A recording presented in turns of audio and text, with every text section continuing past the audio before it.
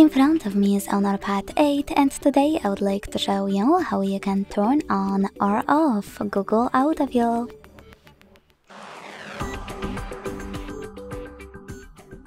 Begin by launching Settings and scrolling all the way down to access Google.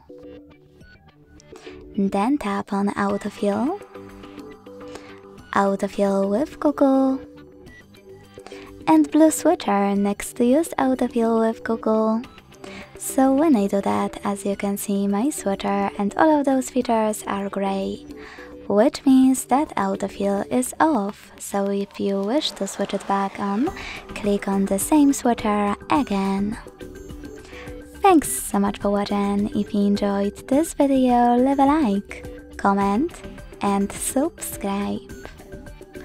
Bye!